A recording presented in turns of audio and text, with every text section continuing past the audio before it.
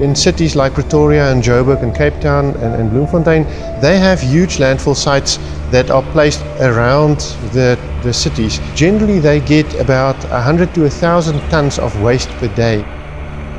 If you took Soccer City, we'll fill it up about 15 times in a year. You look at every single municipality, they'll tell you the landfills are full. They've nowhere to take their waste. And obviously the environmental impact, I mean, we're talking about groundwater pollution, air pollution, and you've got people that even scavenge off, these waste dumps.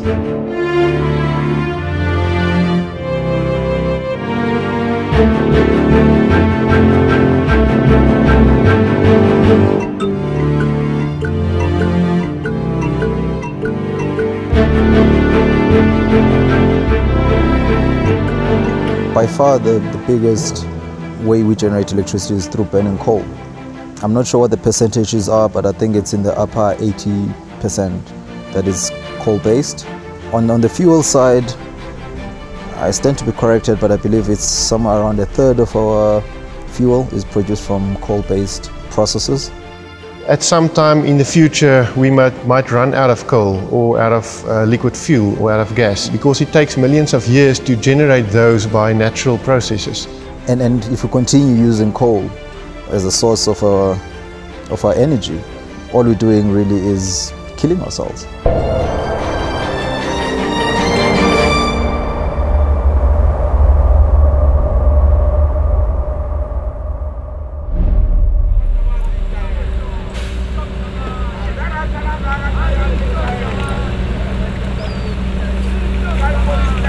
The city generates approximately 1.7 million tons of general waste.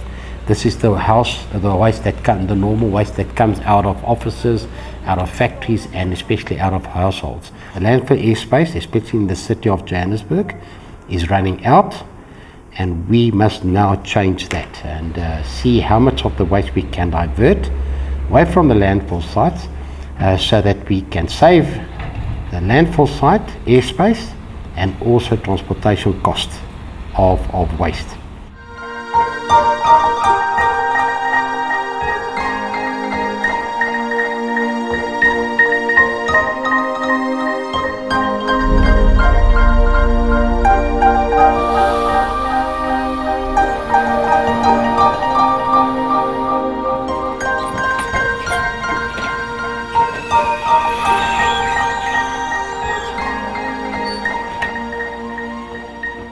The traditional way of dealing with waste was we collect it, transport it, and we dispose of it at a landfill site. And now we must change our ways and move into, let's call it, alternative technologies. Our vision is to solve a waste problem in South Africa and even then later up into Africa.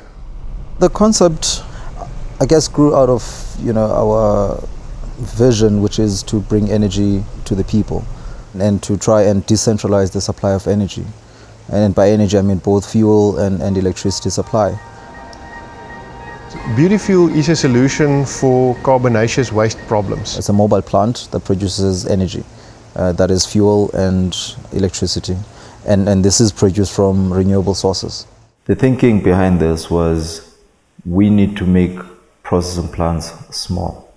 Okay, and in making them small, the question arose within the group, how small can we make this? And then the thinking was, why don't we build something that we can actually take to the people? Something you can take to where the waste is. The idea behind the small size is to make it very, very versatile, so that almost anyone with a ton of waste can have a container and can supply himself with electricity and fuel. As far as I know, a containerized unit that takes waste and produces fuel and electricity is a first.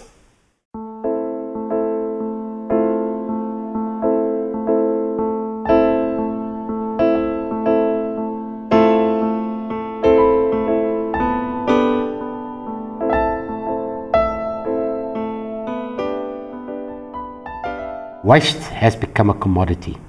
In other words, there is value in it, and now we are putting processes in place to extract this value by doing so also create maybe very important jobs for especially young people and setting up a new industry in South Africa. You can have many benefits from the system. You can have a social benefit where you have a large job creation, where people can actually clean up the area where they live in and bring the waste to the system and get for instance, a prepaid electricity slip for him to have power that evening. You can also have a little bit higher educational job creation where guys can make a little company from the product that come out of the system and refine it further and sell it as a final product.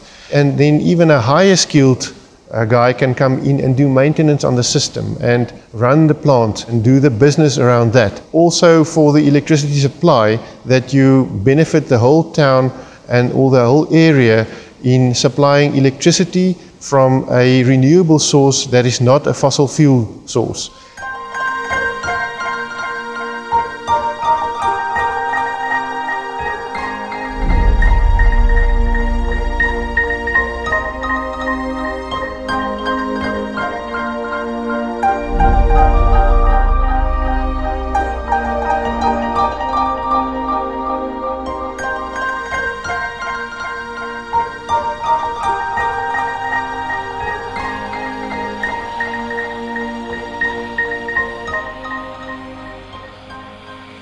So what happens with all these waste, if you have heaps of that lying around, is we can introduce it into a gasifier. All your waste is transferred into this waste feeder, and you have your municipal waste or plant material that you can have. From here, the waste is being transferred into the high temperature plasma reactor. In this reactor you have a plasma torch that supplies a very high temperature. As the waste comes into the reactor, it is swirled around with very high turbulence and converted from a solid waste into a gaseous form. The main idea is to use the carbon content in all the waste types to generate a syngas. That's a very usable gas that you can make electricity or fuel from.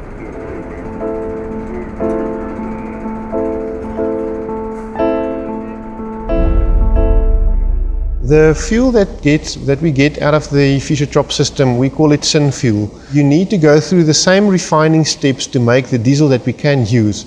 The advantage is it is the same diesel.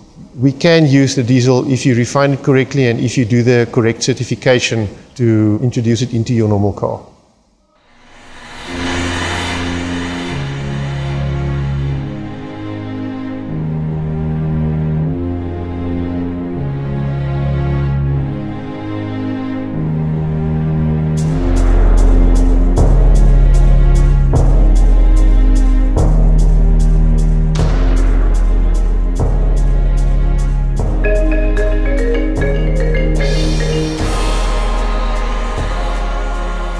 COP17 was a gathering of the world nations.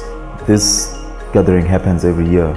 So every year there's a gathering of these nations, and the reason for the getting together is to look at solutions around global warming and the green industry, rather, let me put it that way. And the reason we went to COP17 was to exhibit what South Africa is doing towards mitigation of CO2 emissions. The response was amazing, and since then we're still taking calls, from people who saw this at COP17. Some heard about it from people who were at COP17, so it's been amazing.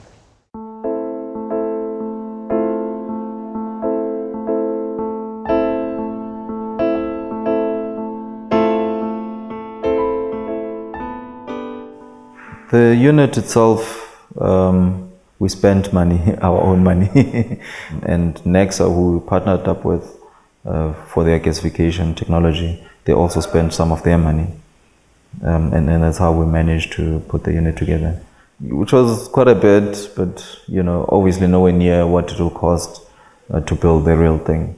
Well, funding is a big problem.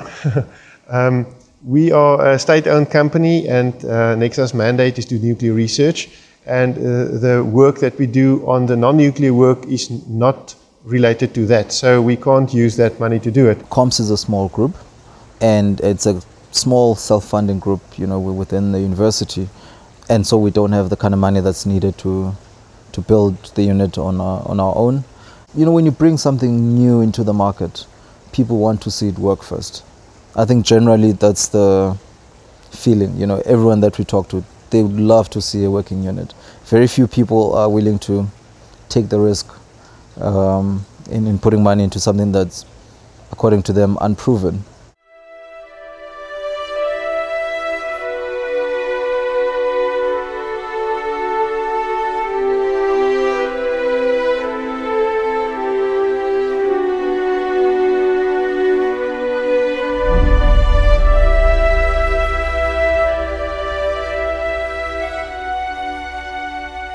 Studies have shown time and again how access to energy equates to the quality of life. If you've got to wake up at 4 o'clock in the morning, go collect wood, the quality of life is very different for someone who can just switch on a light. Every community can now produce its own power from the waste that they generate every day.